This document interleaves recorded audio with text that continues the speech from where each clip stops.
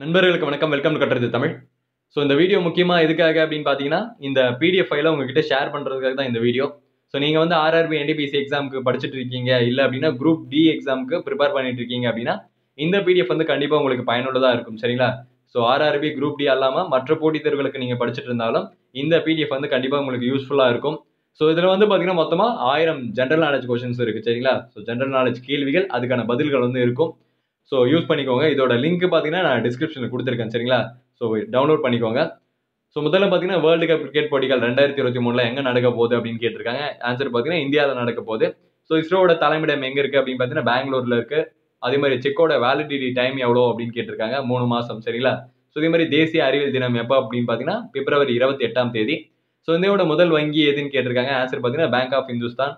So காற்றில் நைட்ரஜனோட சதவீதம் எவ்வளோ அப்படின்னு பார்த்தீங்கன்னா 78%.